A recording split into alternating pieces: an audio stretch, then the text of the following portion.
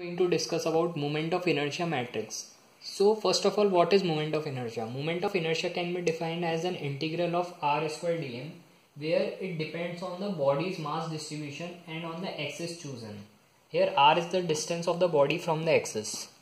So now I am going to discuss about total angular momentum of a system of particles about center of mass. So it can be written as summation I1 to n ri dash into mi omega cross ri dash vector.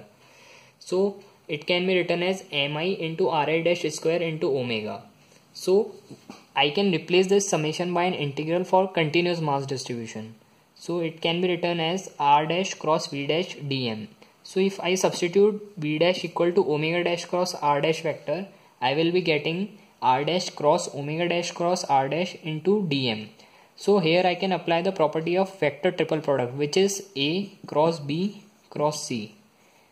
It is written as follows: r dash dot r dash into omega minus r dash dot omega into r dash dm.